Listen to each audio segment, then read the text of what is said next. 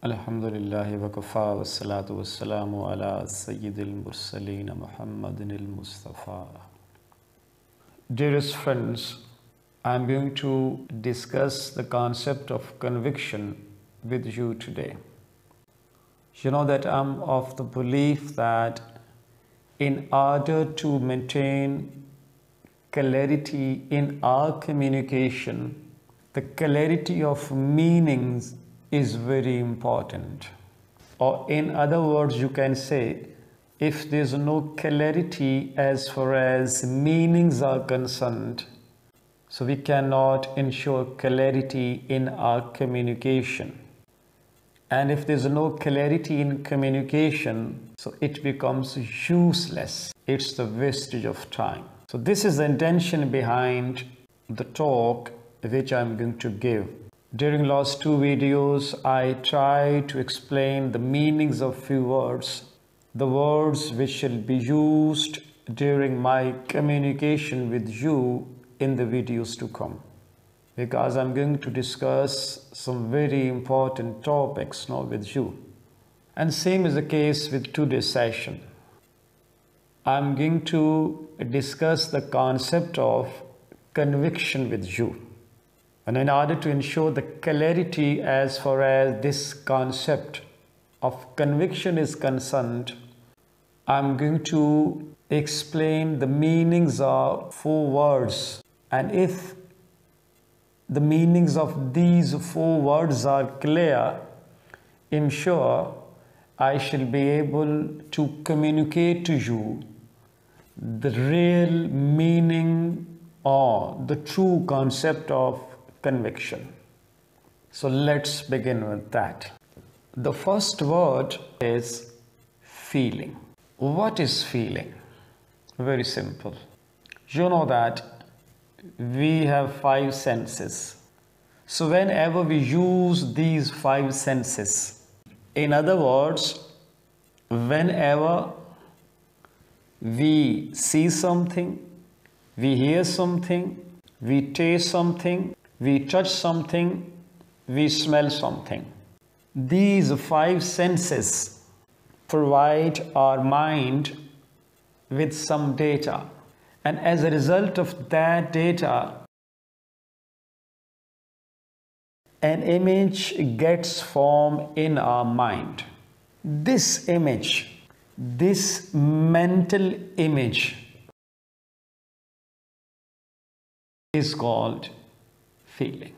And the second word which shall help us in understanding the true concept of conviction is certain.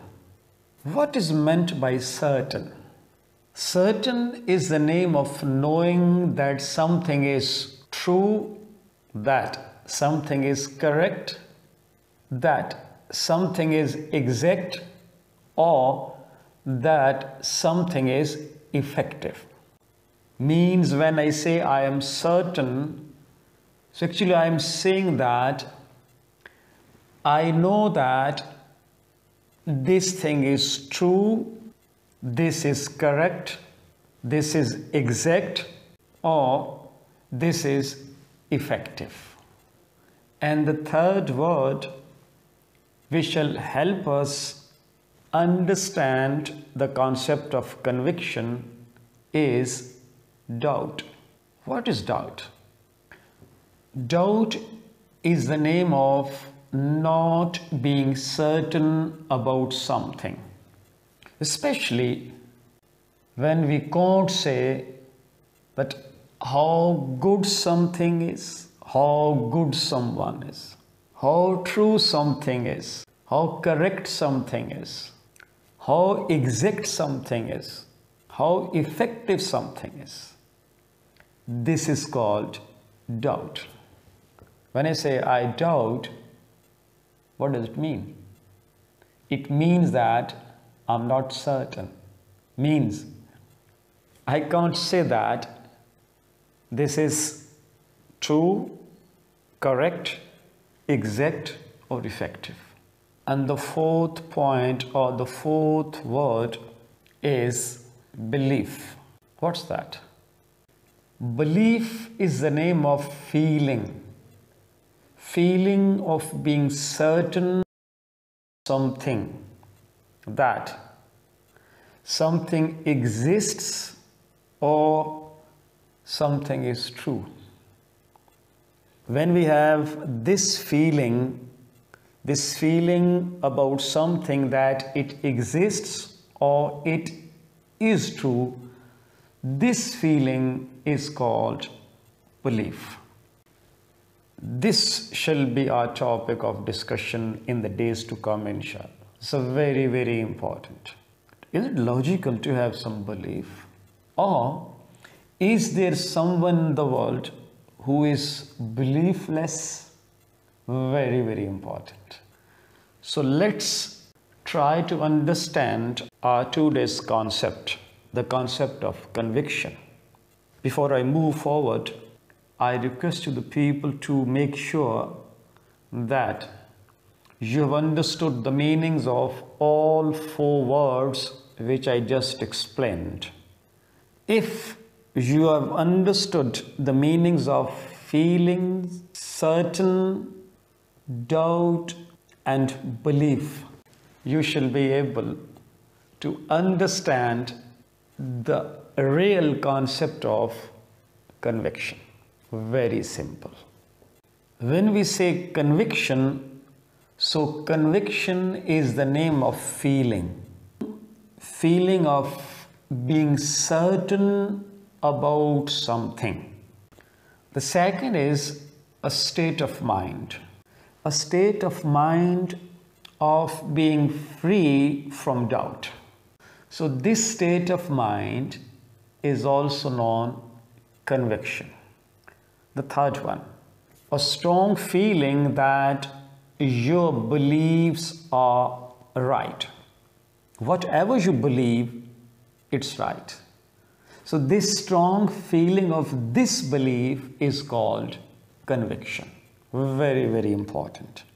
And you know that belief shall be discussed in the days to come, inshallah, and we shall discuss it in detail. Conviction is strong belief that is not likely to change. I'm sure you picked the point. Conviction number 1 is feeling of being certain about something. Number 2, state of mind. State of being free from doubt. Number 3, strong feelings that your beliefs are right. Number 4, strong belief that is not likely to change. This is called conviction.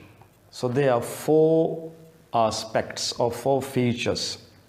There are different 4 meanings.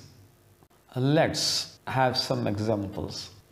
Mr. A, whose concepts are not clear. Whenever this Mr. A speaks, his voice lacks conviction. Let's talk about some other person. Mr. B. Mr. B, whose leader has been declared corrupt by the Supreme Court of the country, by the apex court of the country. No. Mr. B, who is the follower of that corrupt leader, whenever he speaks about that leader, no, his voice lacks conviction. Third example, there's Mr. C. Mr. C is not in the habit of thinking logically. Whenever this person has a talk, has a conversation with someone, his voice also lacks conviction. I think you got the point. So many characters are there in the society. I'm sure you know them. Who else is there? Whenever that person speaks, talks, converses, his voice lacks conviction. Think. Please think. I'm sure if you think, you will find a very positive change. You will feel a very positive change in your personality. I'm sure. Please keep thinking. Thank you very much.